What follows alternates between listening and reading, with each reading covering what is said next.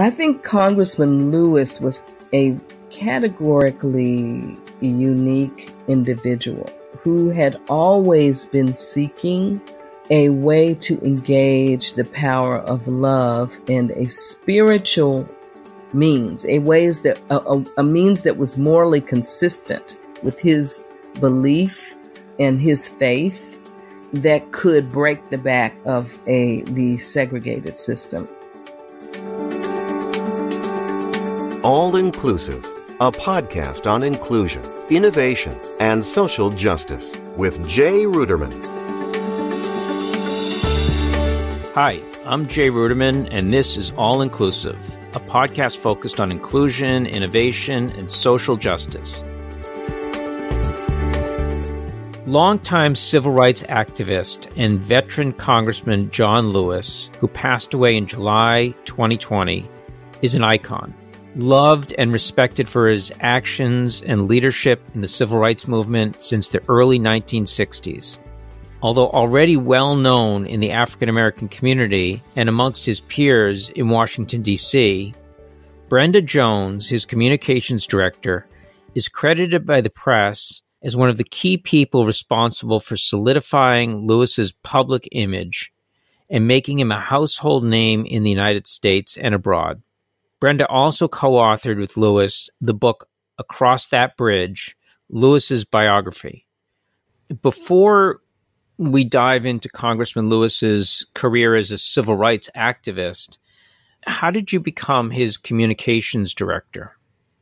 Essentially, before I even met Congressman Lewis, my husband and I went on what we called a civil rights tour to the Deep South, because I had never been to places like Louisiana, Alabama, Mississippi. And so he had a medical conference in Nashville, and we decided to take a tour by car from Nashville to New Orleans and back. And at the time, we were reading Congressman Lewis's biography. And it is very informative about all of the different sites in the South where many, many important things happened. It's called Walking with the Wind. And so that was that. My husband subsequently passed away. And sorry. Yes. But I was literally sitting at home thinking to myself, Brenda, what are you going to do? And a friend of mine had gotten a job in Congressman Lewis's office and called me and said, Brenda, this is a job I think you should try for. So I did. That day ended up being the first anniversary of my husband's death, the day that I had the interview for this job. And that day, I actually had a flat tire on the way to the House of Representatives. So it was a very difficult day for me because of my husband's death, very emotional. And I was really feeling negatively. I was thinking, I'm not going to get this job. And, and then I had a flat tire and I thought all these impediments, things aren't going well. And when I got there, I just decided to put everything out of my mind, not perfectionist that I am, condemn myself for anything that happened, but just be there in the moment and have a good interview, be positive. And it worked. We had a conversation that lasted about an hour and a half. And then the chief of staff said to me, can you meet the congressman tomorrow? So I said, yes, of course. And we met at a Starbucks that is very close to where the congressman used to live on 3rd and Pennsylvania Avenue Southeast in D.C. So I went upstairs and the congressman and his chief of staff were sitting at a small table and I just sat down at the table. The interesting thing about Congressman Lewis is that he is a very warm, gentle, engaging person. His presence was very, very powerful. So you knew you were in the presence of someone who was special. But he himself was a very mild-mannered person and really easy to engage. He wasn't dramatic or overpowering or anything that you think would be what a important, influential public figure was like. He just simply asked me questions and I answered them. And he said to me, because this was in 2003 during the Bush administration, and he said to me, "Why are you interested in getting into politics at this time?" Because, of course, it was a period of deconstruction of many of the things that he was involved in. And I said to him, well, I wouldn't just work for any politician, but you are a person who's put your life on the line so that I could be there, so that we could participate in the political process, so that millions of people would have an entrance to democracy in America. And I think that did it. He said, well, okay, you talk to my chief of staff, and I got the job. It must have been emotional, but at the same time, it sounds like he really put you at ease. Absolutely. He was someone who moved around the House of Representatives. He spoke to everybody, literally everybody, policemen, people who were picking up the trash, receptionists, everybody. He gave everyone his attention and respect. That was something that was very important to him, that people were respected and for their dignity and their worth, every human being. I remember when I first got there, for some reason, there were elevator operators in the Cannon building.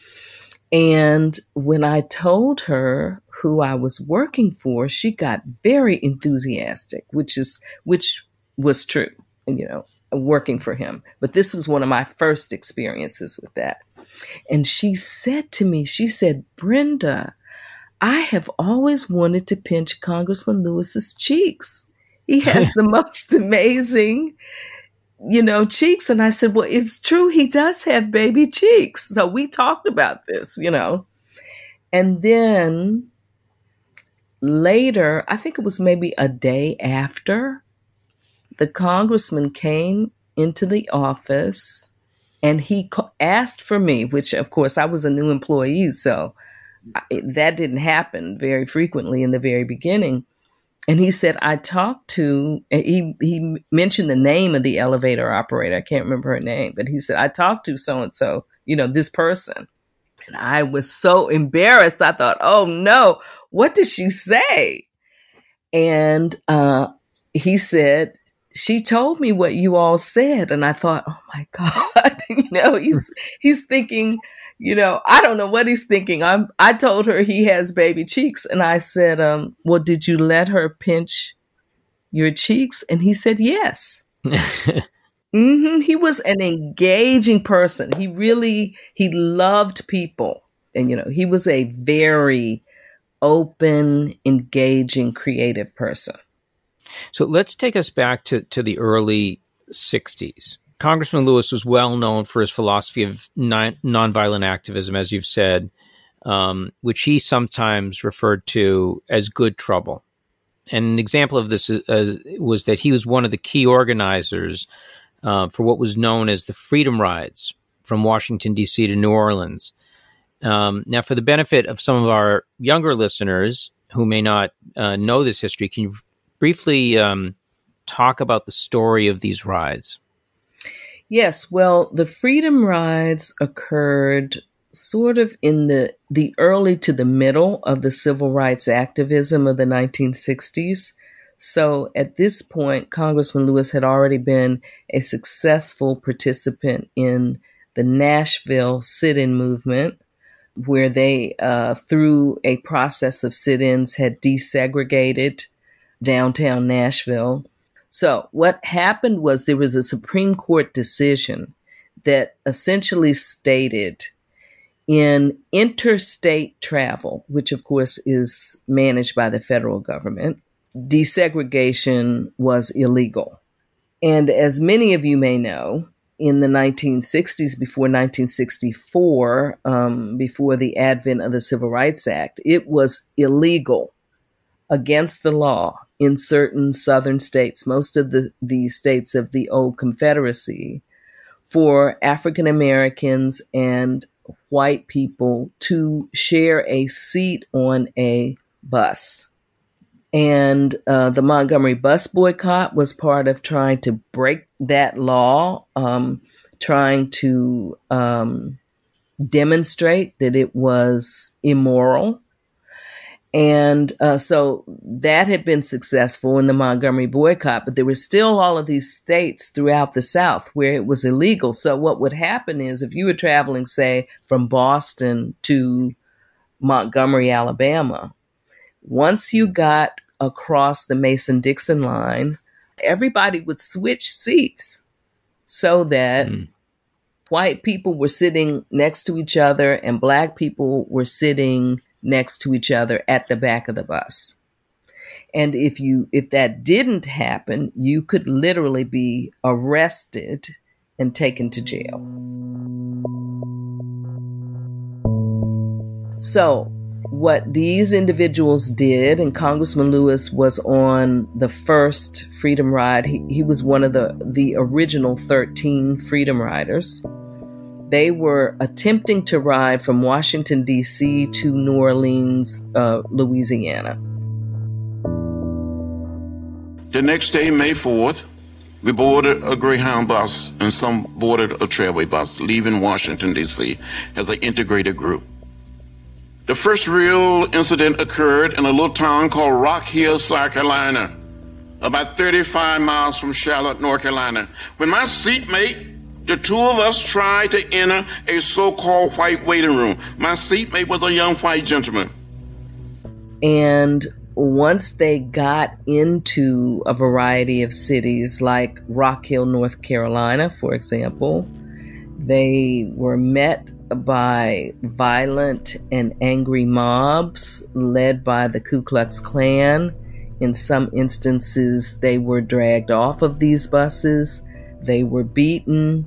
And you can see many stories of them, including Congressman Lewis and his seatmate, Jim Zwerg, who experienced a disability that he has to this day from the beating in those rides, and their bloody faces during this encounter. And members of the Klan attacked us and left us lying in a pool of blood. They left us bloody. The Freedom Rides continue.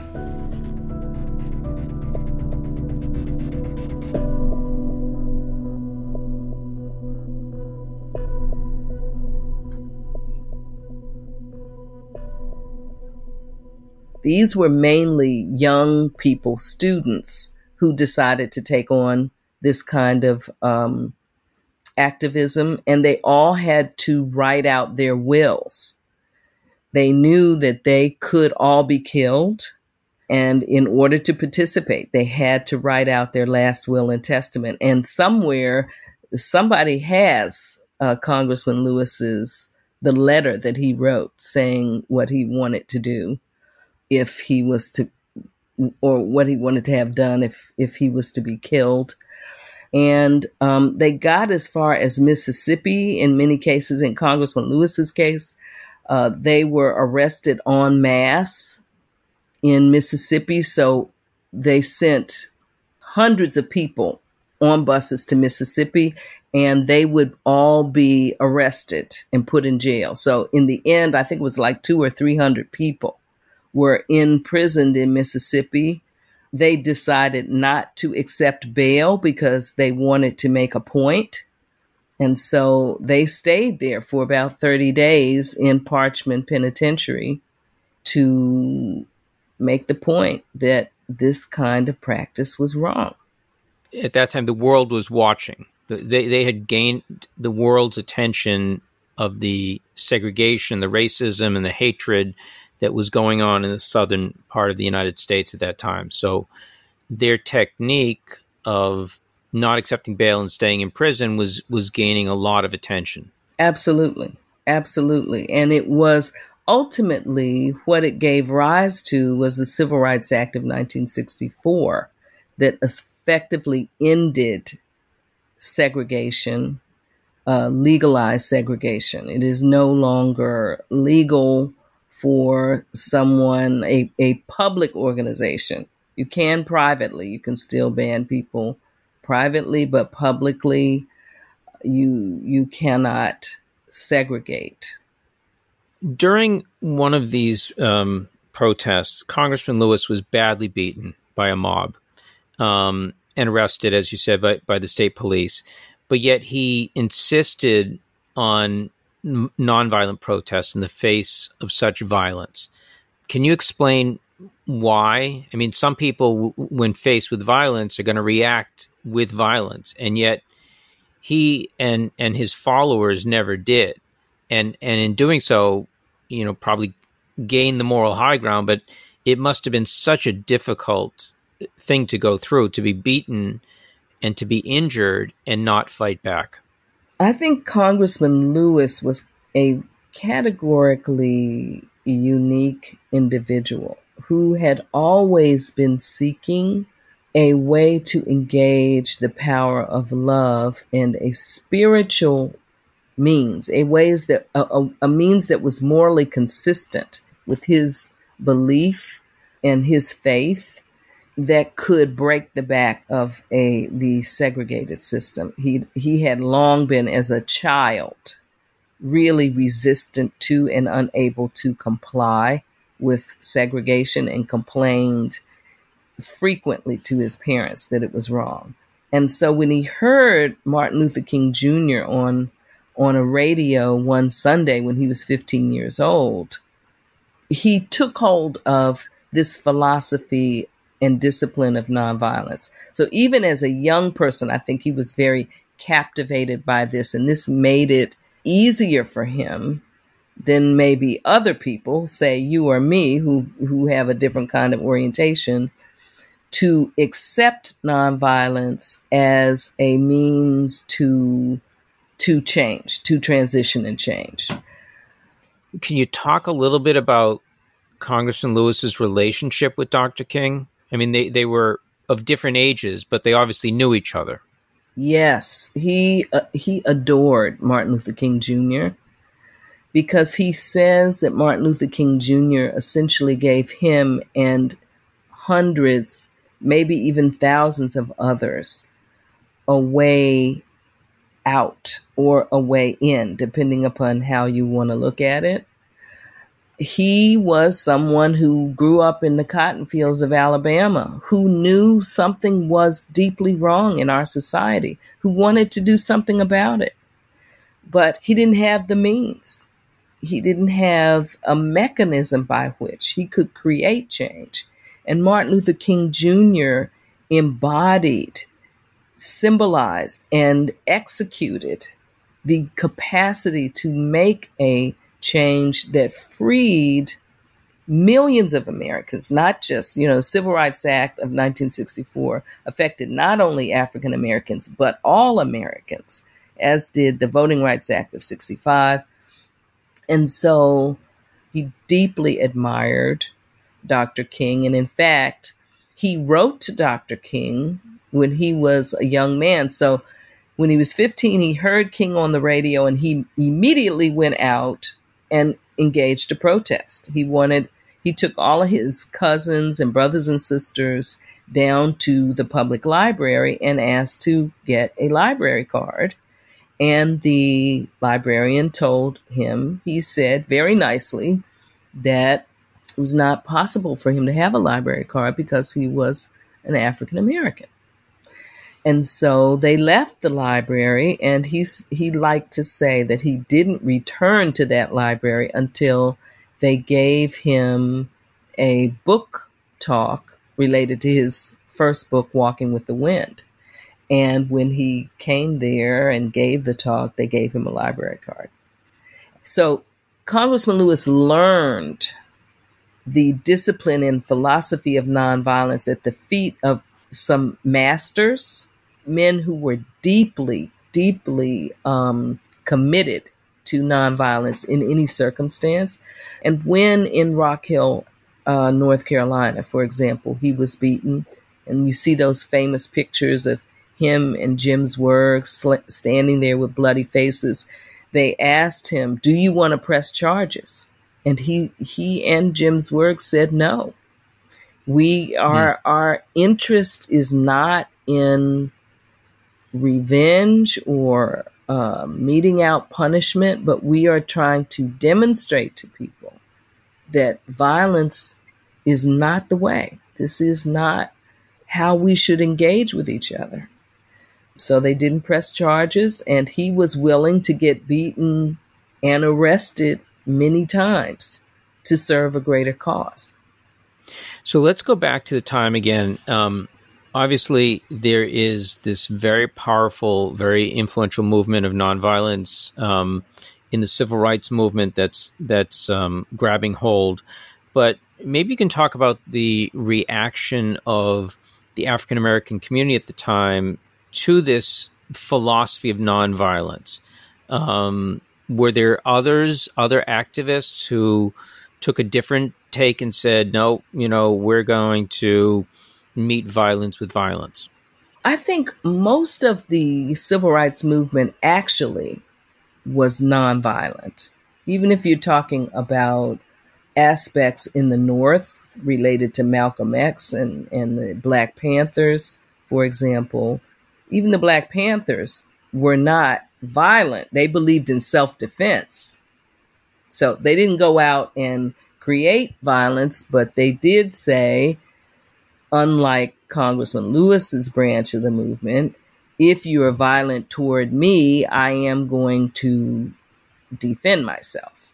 So I think the reason that nonviolence really took hold in the southern United States is because the relationships between African Americans and white communities was very intertwined in the South, mainly because it's an agricultural community. So there's an interdependence that has to occur. You need many, many people to farm your crops. And most of those people were African American people. So there was a interesting kind of interplay between African Americans and white Americans in the South that made nonviolence resonate.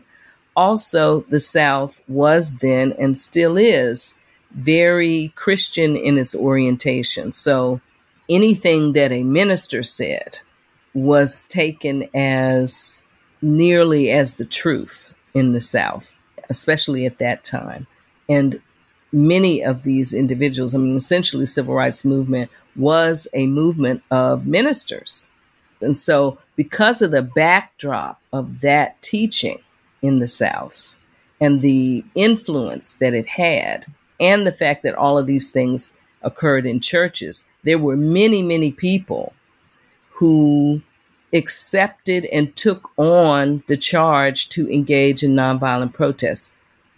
Young people, children, mothers, fathers, doctors, lawyers, they all had to engage in these massive protests in order for nonviolent protests, in order for the movement to be successful. And they did. They did do that. Let's talk about love for a moment, because there was an interesting incident where one of the thugs who attacked Congressman Lewis during the Freedom Rides was a man named Elwyn Wilson. And in 2009, Wilson and Congressman Lewis met again, but this time under very different circumstances. By the time you were already working for Congressman Lewis as his communications director, what can you tell us about this extraordinary meeting and how it came to be? There was a journalist for a newspaper in Rock Hill, South Carolina, that I had interacted with before on other stories, who got in touch with me. And he said, Brenda, there is a man in Rock Hill who was part of the mob that beat Congressman Lewis, and he would like to apologize. So I told Congressman Lewis about this, and he was immediately receptive. Many years later, and I remember this happened in May 1961. The local police officials came up and wanted to know whether we wanted to press charges. We said no, we come with peace and love and nonviolence.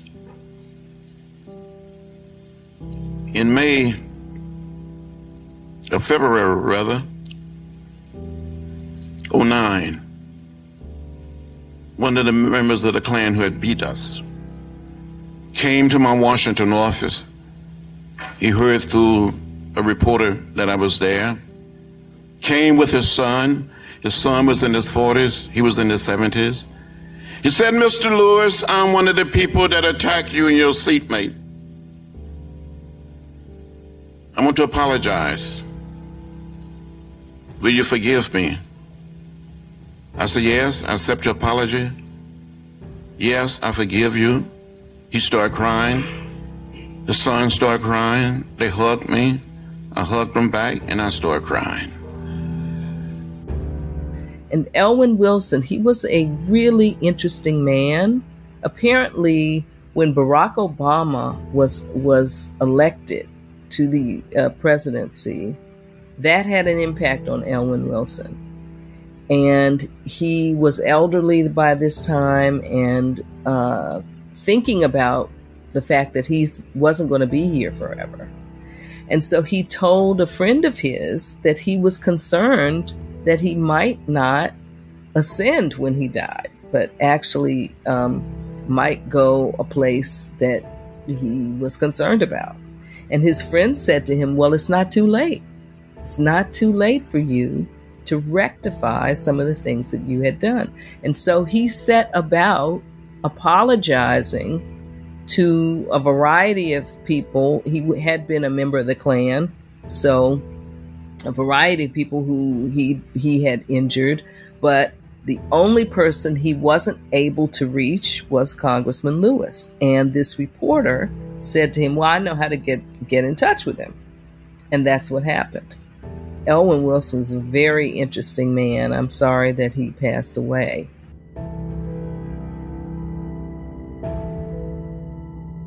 That is the power of the way of peace, the power of the way of love, the power of the way of nonviolence, to be reconciled. In the final analysis, we are one people.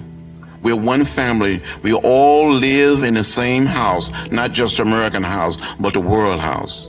I must tell you tonight that in spite of 40 arrests, jailings, been beaten and left not only bloody in Rock Hill, South Carolina, but at the Greyhound bus station in Montgomery, where I was hit in the head by a member of an angry mob with a wooden Coca-Cola crate.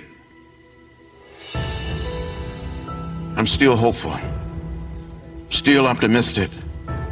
And I said to you here tonight that we must never, ever give up. We must never, ever give in. We must never get lost in a sea of despair. We must keep the faith. In spite of being arrested and going to jail 40 times during the 60s and been arrested 5 times since I've been in the Congress, I'm not going to turn back. And you must not turn back. You must not give up. You must not give in. We can create the beloved community here in America.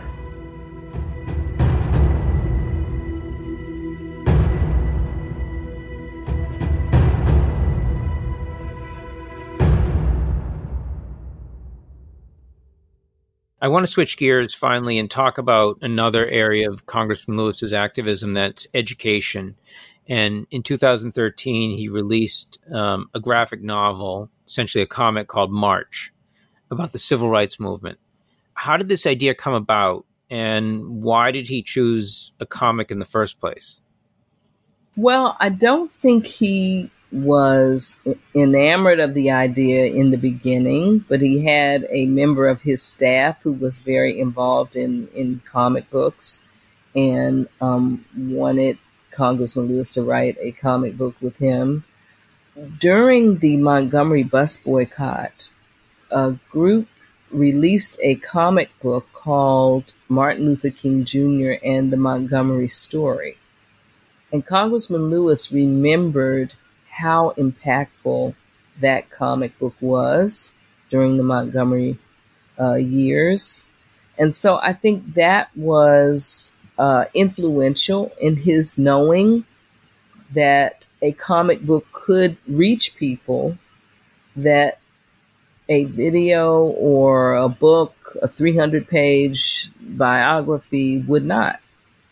And his interest was always in reaching out as far as he could to anybody who could listen to a message about peace, nonviolence, and government, getting engaged in government and politics.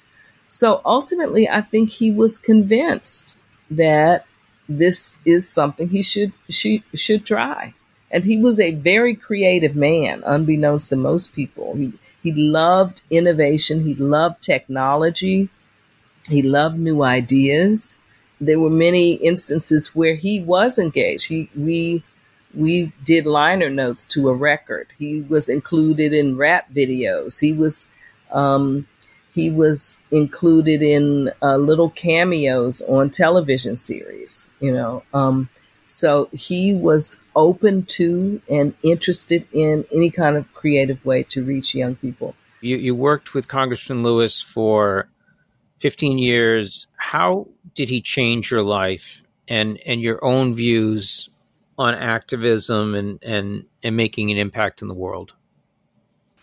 That is very interesting. I think he really symbolized and demonstrated to me the power of nonviolence, because I grew up in a city that was more engaged in using power to push back against things that happen to you, to take a stand, to be confrontational. And it wasn't until I started working with him that I really realized that kind of philosophy had really emerged from the civil rights movement. And he taught me how the philosophy and discipline of nonviolence is a more, really, I think, more effective strategy than confrontation. Not that nonviolence is not confrontational, it is. But if you can confront with the kind of wisdom that looks toward the future resolution that needs to come, then really you are engaging the truth in a way that cuts through all of the difficulty, the ups and downs, everything you're going to face before you get to that point. So I think that's why a lot of people worked for him for a long time, because his presence, it was informative. You absorbed something in his presence, unnameable, that you just couldn't receive elsewhere. He was just a great, really extraordinary individual. Well, Brenda, it's been a pleasure speaking to you today. Very informative, and I really appreciate your time. Well, thank you. Thank you so much for keeping the life of John Lewis alive. He is a great man. He represents so much that we need to understand. So I'm glad you are interested in talking about it. Thank you. Thank you.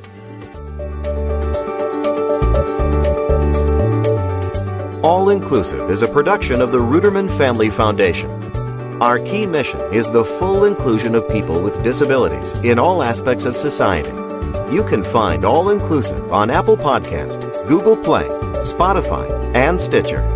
To view the show notes, transcripts, or to learn more, go to rudermanfoundation.org/allinclusive. Have an idea for a podcast? Be sure to tweet @JRuderman.